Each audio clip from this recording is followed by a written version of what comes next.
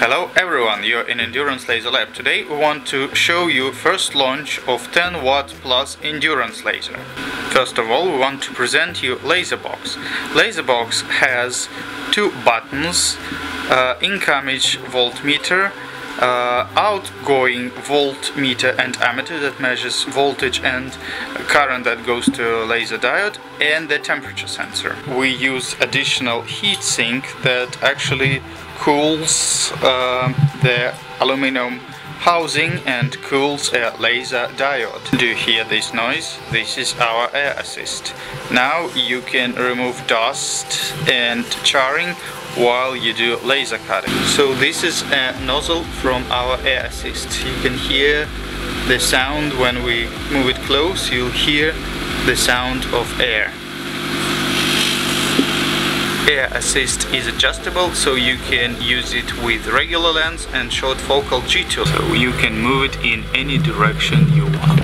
Plus we have added two focusing rings. So we installed the laser on a DIY engraving machine by Eleksmaker. This is a standard board with two stepper motor drivers and stepper motors and Arduino as a main board. The laser is connected very easily to a laser pin. So this is a new software, Eleksmaker Evolution Desktop CAM 3.1 version. Now we can do a laser cutting of this Dolphin, and we select outline function and then it will cut through perimeter. So the size of this image is 50 on 50 millimeters, so 5 on 5 centimeters.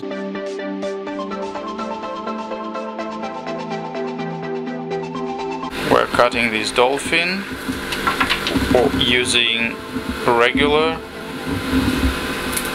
3-element lens. Dolphin is ready.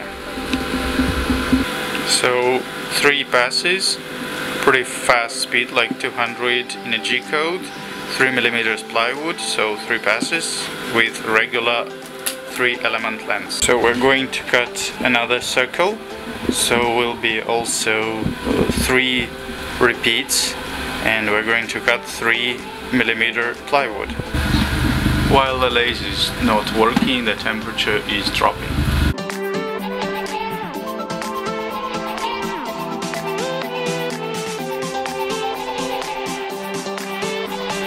So I encourage everyone to try our 10 watt plus laser engrave on anodized and painted aluminum, brass, copper and stainless steel. Do easy and comfortable laser cutting on wood, plywood and acrylic. Hope that you like this video, subscribe on our channel and have a wonderful engraving with our 10 watt plus endurance laser.